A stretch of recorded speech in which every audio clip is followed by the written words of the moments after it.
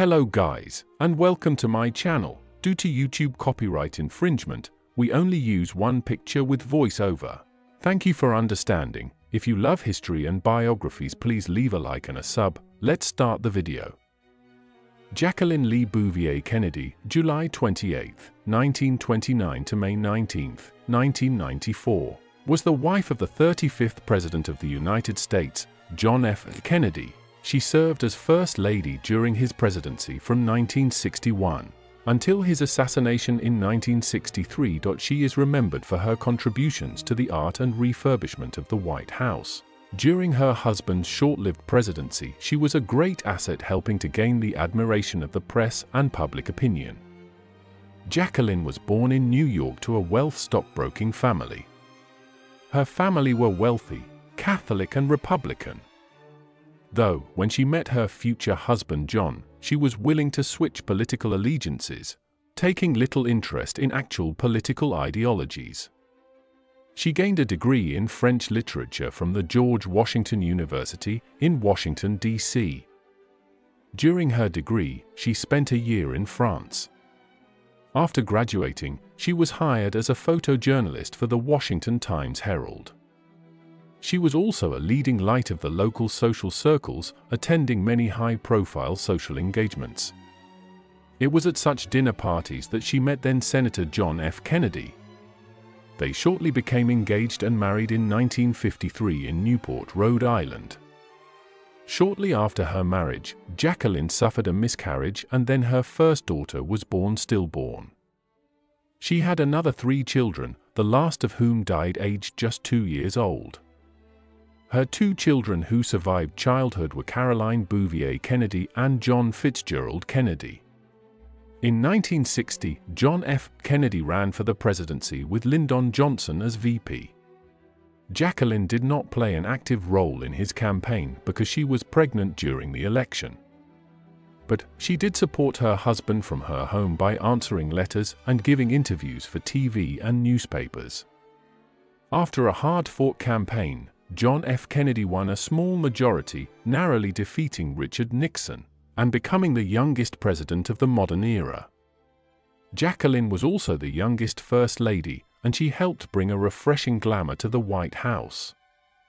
She became responsible for organizing social events, and she took great interest in refurbishing the White House, trying to give a greater sense of history to the famous building. In a highly popular TV program, Jacqueline invited TV cameras for a guided tour of the White House. This proved a great public relations exercise, and the video was sent to over 100 countries, boosting support for America in the Cold War. Her social charm and grace endeared herself to the public and also visiting leaders. For example, when the Russian Premier, Khrushchev, visited, he made a point of wanting to shake the hand of Jacqueline before her husband. In 1961, the Kennedys made a very popular visit to France. Jacqueline was in her element as she could speak French, and her sense of fashion and charm, especially her pillbox hats, endeared her to the French public and the French leader Charles de Gaulle. Jacqueline had stolen the show, but the visit was helpful for the overall image of the Kennedy presidency. In the summer of 1963, the couple suffered the loss of another child, Patrick. He was born prematurely and died 2 days after birth. This was a devastating event which brought the couple closer together. However, it was on November 22 that Jacqueline's life was forever changed by the assassination of her husband, John F. Kennedy, during an open car tour of Dallas, Texas. Her stoicism and dignity in the light of the shocking tragedy was a defining image of this traumatic event in American history. Following the assassination, she retreated from public view and tried to maintain a private life with her children. In 1968, John's brother Robert was assassinated. This was another traumatic event because she had been close to Robert, helping his campaign. She also feared for the safety of her children in America. With this in mind, she decided to marry the wealthy Greek shipping magnate, Aristotle Onassis. Despite Onassis being 20 years her senior, the marriage was not greeted with much enthusiasm by the American press. who felt they were losing their Jacqueline to a foreign billionaire. Jacqueline endured a rare bout of public criticism.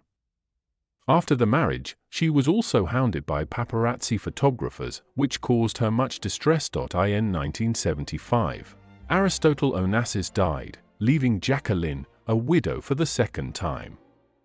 She spent some time working for a publisher. She also campaigned for the arts and preservation of American heritage.